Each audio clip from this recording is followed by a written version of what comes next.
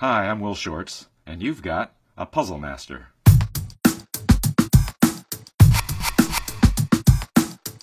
Well, I've been crossword editor for the New York Times since 1993. If you're tackling the New York Times crossword for the first time, I recommend, first of all, start with a Monday, because that's the easiest day of the week. Start with what you know for sure, and build out from there. Generally speaking, consonants are more helpful in the crossing words. If you get stuck, come back to an hour later or the next day. It's amazing, you'll get one more answer the next time, and you'll be off and running and able to finish the puzzle. Most people have no idea what a crossword editor does. The biggest part of the job actually is correspondence. I get 75 to 100 submissions a week. It's my job to look at all the puzzles and respond to people, what I like, what I don't like, and yes or no, obviously. We've published several crosswords that were collaborations between regular puzzle makers and celebrities. For example, Bill Clinton. We also had Martha Stewart.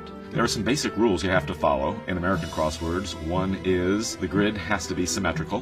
We don't allow unchecked squares. We don't allow two-letter words in American crosswords. On average, about half the clues in the New York Times crossword are my own. Basically, I do not put secret messages in the New York Times crossword. My sole goal is to make the puzzle as good as I can. And if I'm worried about hiding secret messages and doing unseen tricks in the puzzle, then that's going to lower the quality of the puzzle.